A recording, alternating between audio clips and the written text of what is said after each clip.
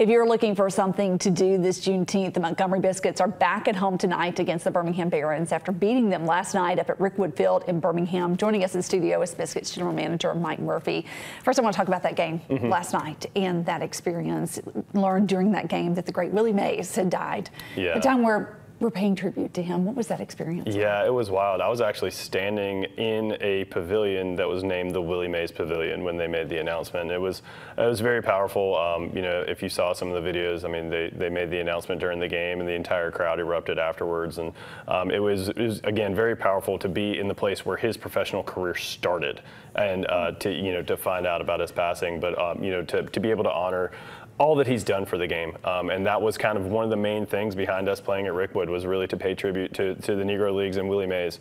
So it was sad, incredibly sad, but great to be a part of that event and pay tribute to Willie as he should be. It's certainly a great loss. I know he wanted to be in Birmingham for those events, and he unfortunately couldn't. This was a special moment already. Was it even more special to be there this week? No, absolutely. I mean, all week long, being up at Rickwood and being able to kind of take in the history of it and be able to be a part of the event that Major League Baseball was putting on, and some of the fine touches and details that they did to put into this event. Willie's son was actually present at the event earlier in the day. I don't know if he was there during our game, but being able to speak to some of the Negro League players that were still living in the Birmingham area, Bob Kendrick, who runs the Negro League Baseball Museum in Kansas City, and talking to them, and be able to hear some of the powerful stories about what those guys went through, and guys like Willie Mays to be able to go from the Negro Leagues to playing and making such an impact in Major League Baseball. And pave the way for the players today. You're back home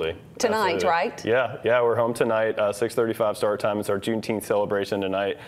So we'll be paying tribute to the Montgomery Gray Sox all week long. So last night we were wearing uniforms that looked like they were from the 1920s.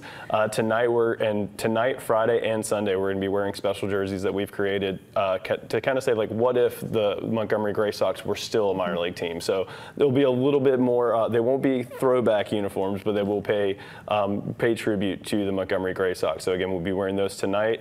Tomorrow we have a tank top giveaway for the first 1,000 fans, 15 and over, that has that Gray Sox logo on it.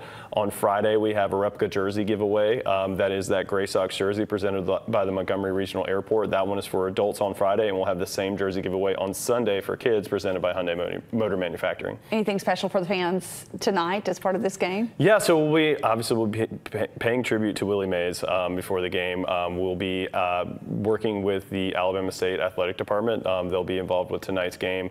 We'll have also partnering with the Players Alliance. So if you have some young kids that are coming out, the Players Alliance has a goal of getting kids involved in baseball and really teaching them some of the skills. We'll have a kind of a mobile trailer out in right field next to the ASE Club Car Bar, where kids can go through and they'll help you get fitted for the right size bat, the right size glove, teach you how to throw certain pitches. So things that we can do to get more kids involved with the game of baseball. You were talking about when we were young, everybody shared a bat, everybody shared a helmet. Yeah, that guy hit a home run. I'm gonna use his bat. Yeah, but the bats are very important. All that equipment is very important, so it's nice to get that feedback. Yeah, and absolutely. And these are all former professional players. This foundation was started by CC Sabathia and Curtis Granderson, two Major League players. So we're actually the first minor league team that they're going to be activating at. So they've only been at Major League stadiums and at big Major League events like All-Star Games, World Series. So we're very honored to have them join us for this week. How can fans get those tickets for the games biscuitsbaseball.com is where you can get all your tickets and more information about all the promotions we have going on all week. We know it's hot out there, but you have some nice treats out there to keep everybody cool. Absolutely. Dippin' Dots will take care of everything. Mike, thank you so much for joining us. We appreciate it.